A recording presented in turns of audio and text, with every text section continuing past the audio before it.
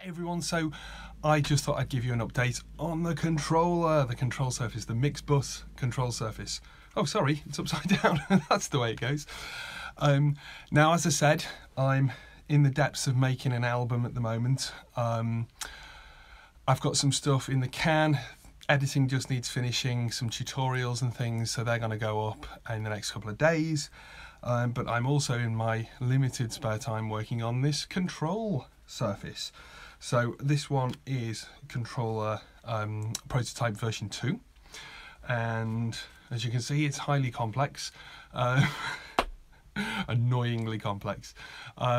So really what we've discussed is, if I'm going to do boards, which it's looking like 99% certainty I'm going to do some boards for you guys as a DIY kit. They will be in sections, so you'll have an EQ board, an auxiliary board, a dynamics board, and these are just additional controls like transport and a shuttle wheel. We're having an extra volume control and pan, trim and record enable on this section. This is actually for Tom from Mixbus Soundstage, who's really been pushing me along with this project. And you know, I'm just finishing off the software for it and ironing out some hardware issues. There are reasons why this is awkwardly annoying to make, which I won't go into, but it's to do with the sheer number of rotary encoders on here. So basically, yeah, that is progressing nicely.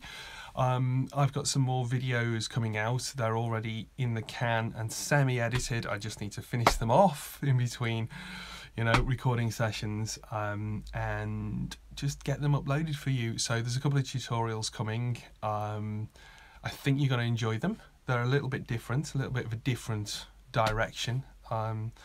But yeah, stay tuned. Let me know what you think of the controller.